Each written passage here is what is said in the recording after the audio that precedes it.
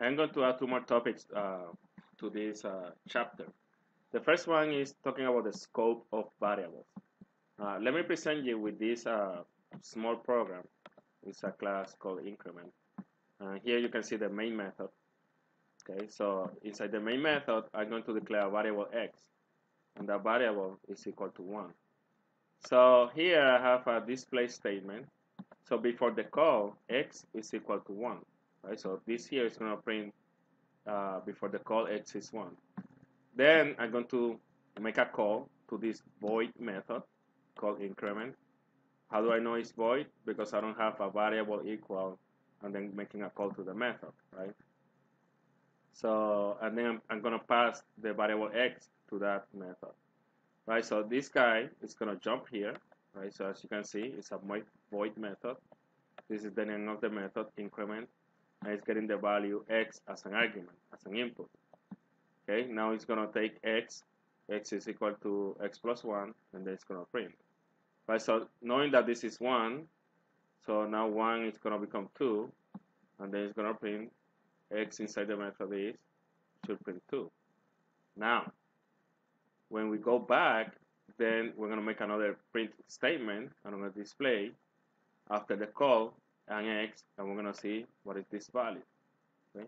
As you can see down here, the value is also 1, right? Why? Because this x that you see declared here, this value of x is local to this method. Okay, doesn't have anything to do with this x that is inside the main method, right? So any changes made here is just reference to another location in memory, different to this one. And this is something that we have to be careful, right? We have to be careful that we don't get confused with the variables. So before the call, x is equal to 1, as you can see here. Okay, then it's going to make a call to the method. So now x is going to bring us 2, right? And then after the call, when it comes back, x remains as 1. Right? So the changes made here doesn't affect this value of x. Okay, I hope that makes sense. Let's go back to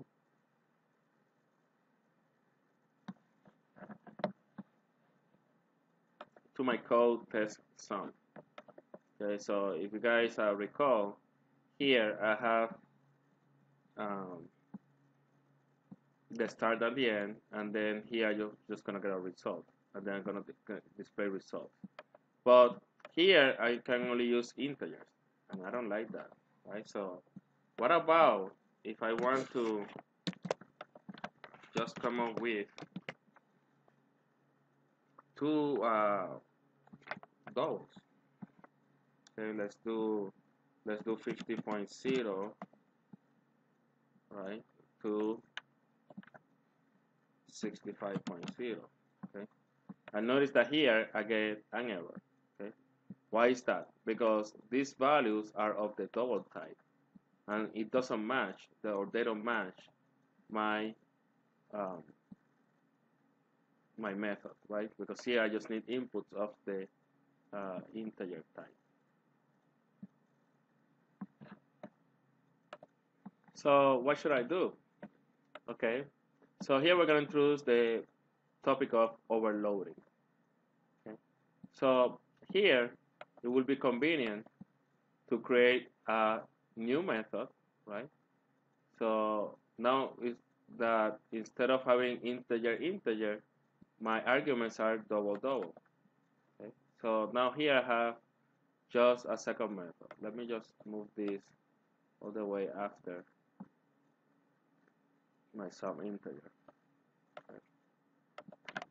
Okay, and here you can see now I have a method called sum, which is integer, and the same method called sum again, but double. Okay, so all I need to do is just basically just bring the what is inside my method. Okay, and in this case, I just need to match some stuff. Okay, because now I'm using double as my start and my end. Okay, so here I can just change this to start and this one to end. Just to that way I don't have to change the what is inside my method, and here I'm just gonna make it match to double. Right, that way my for gets to work. Okay. Now I have two methods with two arguments of different type.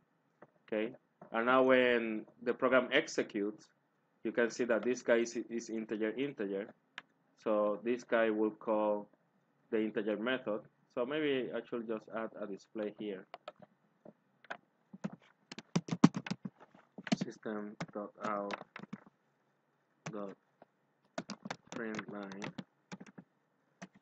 I'm gonna put here calling the int method. Okay. No, actually, this is the double. Let me just copy this line and change this the double. Right, that way you know which method is getting called. And here we're calling the int method. Okay, let me just align everything. Okay, so now I'm gonna run it. Notice that the first three display statement we just call the int method. Okay, and then for the last one we're calling the double method, right? So the compiler will match which method gets to call, right? So here we are just overloading the same method with two different argument type variable. Okay? So this kind of like covered the most important stuff in this chapter. Okay? At the end of this chapter, they talk also about stepwise refinement, and basically they just talk about the benefits of modularizing your code. Okay, so these are the benefits of stepwise refinement. But basically, you have a simpler program, right? You can reuse methods and functions, and also it's easier to develop and debug. Why is easier? Because, for example, here, okay, I can localize my errors, for example, here in this method. So if I know that the rest is working well, I can just work with this area and make sure that my function works before anything else.